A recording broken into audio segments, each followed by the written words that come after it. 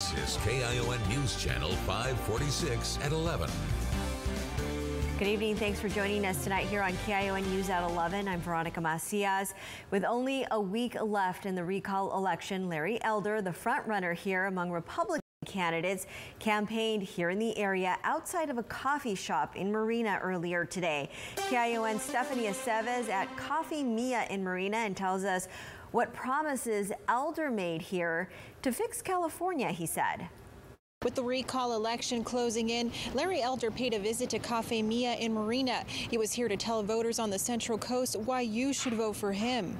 Outside a small coffee shop in Marina stood Larry Elder and his supporters rallying around him.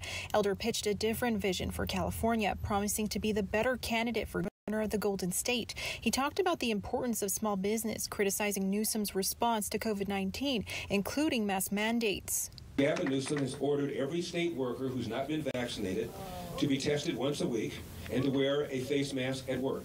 Now think about it. The whole point, I thought, behind getting a vaccination is that you're protected against people who've not been vaccinated. And if you've chosen not to be vaccinated, you're assuming the risk.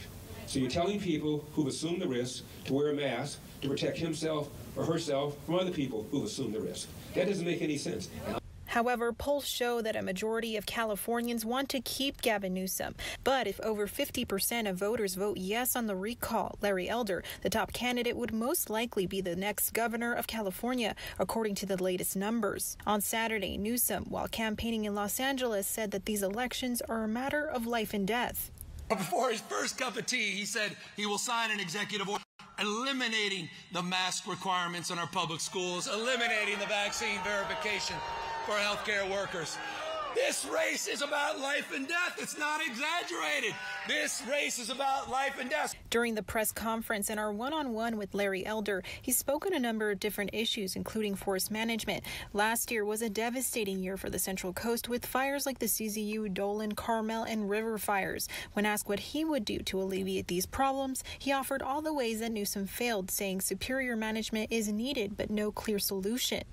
Gavin Newsom bragged he cleared 90,000, which would have been a drop in the bucket if true, but it wasn't true. He only cleared about 13% of what he said. In order for your ballot to count in this recall election, it has to be postmarked by the 14th. And of course, you can always vote in person on Election Day. In Marina, Stephanie Aceves, KION News Channel 546.